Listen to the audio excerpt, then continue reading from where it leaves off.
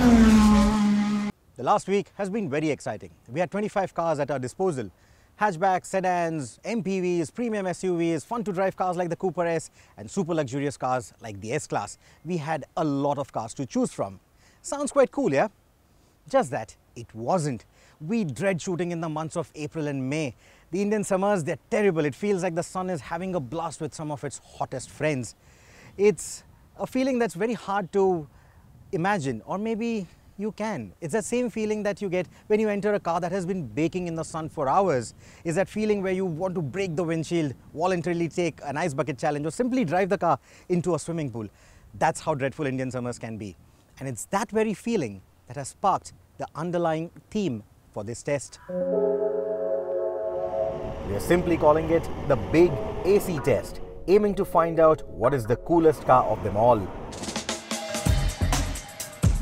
As with all our big comparison tests, if your favorite car isn't listed here, it is simply because it decided to stay out of the comparison or was unavailable in time for our testing procedure. The final list of 23 cars that you see here are the ones that lasted the entire duration of the testing procedure. For all the cars, we also tried to use neutral colors wherever possible, but some manufacturers couldn't oblige. Speaking of the procedure, this test was initially planned in Rajasthan, but with the temperature soaring beyond 45 degrees in Mumbai, we didn't have to go that far. Since it was closer to home, we also had our friends from Zen Microsystems come over to help us out with an array of sensors, gadgets, and plenty of wires to record all the data and do the number crunching. Today we are doing an interesting test for the AC performance for all vehicles. To do this, we are using RaceLogic VBox and thermocouple sensors. So these sensors will measure temperature all around the cabin. So the main points we are acquiring data are the AC vents, front passenger, rear passengers, the main cabin temperature and the main ambient temperature. So to carry out this, we have done testing for almost all vehicles, and the results are really interesting. With all the sensors in place, we would let every car bake in the sun until the cabin temperature hit a sweltering 50 degrees Celsius. A driver and an analyst from Zen Microsystems would then get in the car and drive for 10 minutes, with the AC temperature at the lowest setting and the blower set to the maximum speed. The car that got to the lowest temperature at the end of the run was the coolest car in our test. Furthermore, the sensors recorded the change in temperature every 10 seconds, and to calculate the rate of cooling, we noted the change in temperature every 2 minutes. We also used a decibel meter and a cool little device called the anemometer, which respectively helped us gauge noise and wind speed when the blowers were working in full swing. To calculate how effective the circulation was in the car, we would check the difference between the temperatures at the front and the rear of the cabin. All these additional parameters were then graded as per the data collected by Zen Microsystems. Let us begin with the sedan category, which had everything from the sub-4 meter variety to the super luxurious ones. Multi-zone climate control, ventilated seats, various upholstery options and colors, there are plenty that define how every car fared. While luxury cars clearly topped the charts, the entry and mid-size sedans didn't fare too well. The Volkswagen Ameo has a hatchback-sized cabin, which gave it a slight edge over the mid-size sedans, but the rate of cooling wasn't impressive, and the circulation wasn't great either. The City and the Meteor showed similar shortcomings, had noisy blowers, and the Toyota, despite its tall price now, loses out on climate control too. The S-Class finished in a surprising third, but that is largely attributed to the size of the cabin. It recorded the lowest vent temperature, had a decent blower speed, and still managed to maintain a quiet cabin. The older Camry was the winner of a similar air conditioning shootout we did a few years back, and the new one finished second in the sedan category with impressive numbers, but fell a little short of the Elantra. The Hyundai had impressive cooling and circulation, however the cabin was a tad loud, something that we can live with for the kind of cooling efficiency that it offers.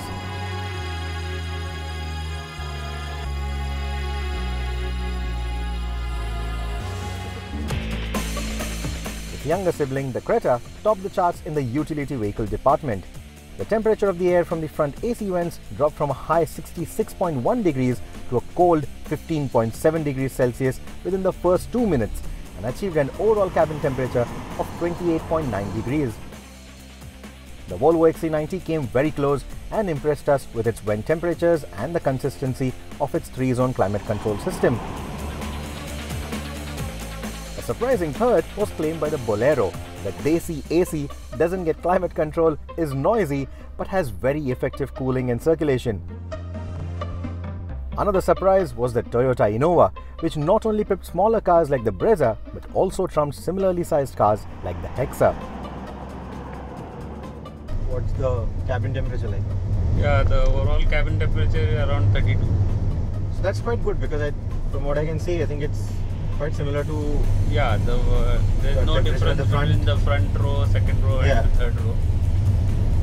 Which is quite different from what we experienced in the Hexa, because Hexa there was the third row was quite difference. It was quite warmer at the back and much cooler at the front. And I can also notice that the vents are not, or rather the AC blower is not as loud as the one in the Hexa. Yes. The Hexa, it was making it quite difficult for both of us to have a conversation at its peak fan speed. But I think it's much more silent here. So this is clearly the more pleasant place to be in. Yeah. And like you just said, so there was, Ashi just brought to my notice, so there used to be this joke back in the day of the previous generation Innova where the lower variants did not ship with the rear AC vents. So the famous joke was, when you're traveling full house, the people sitting at the front would wear a sweater, the people sitting in the middle row would roam around in a t-shirt and maybe shorts like what I'm wearing. And the person right at the back would prefer to probably sit naked. That's how warm it would be in the previous Innova. This one is absolutely good. Yeah, absolutely good. It's maintained a more uniform temperature throughout the cabin. Yes. It's quite pleasant and it's much faster than what we experienced in a similarly sized Hexa. Let's see how it is in the Fortuner. Its sibling, the Fortuner, wasn't as impressive though. Both these cars use the same hardware, but this test shows how effective the design and the placement of the vents can be. Another example to this effect was the Scorpio, which failed to mimic the performance of the Bolero.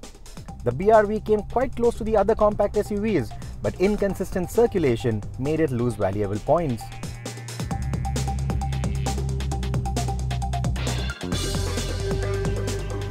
For the hatchback segment, we had everything from the entry-level Kwid and the hot hatch Mini to SUV-aping hatchbacks like the KUV, the WRV and the i20 Active.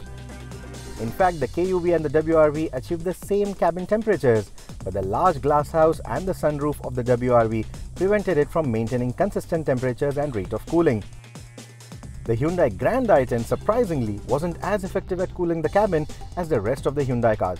Despite having a rear vent, it didn't fare well with the circulation either. Its arch-rival, the Ignis, showed similarly unimpressive results. The Mini is a hot hatch but quite cool in the cabin. With its tiny cabin, the circulation was consistent and the cooling was quick. But the fastest at cooling its own cabin was the i20 Active, earning Hyundai a hat-trick. It was the only hatch to drop the cabin temperature below 30 degrees Celsius, had consistent temperatures at the front and rear, and managed really cold vent temperatures too. In fact, those numbers not only helped it pip all the hatchbacks, but it also was the coolest car of the entire lot. So while it's a hatchback that came out on top in this particular test, size doesn't necessarily have to matter when it comes down to efficiently cooling a cabin. In fact, due to some logistical as well as time constraints, we were only able to put out a short video. But in case you're still wondering how each and every one of these cars fared, well, check out the description on this link below. It will take you to links to various detailed reports on each of these cars.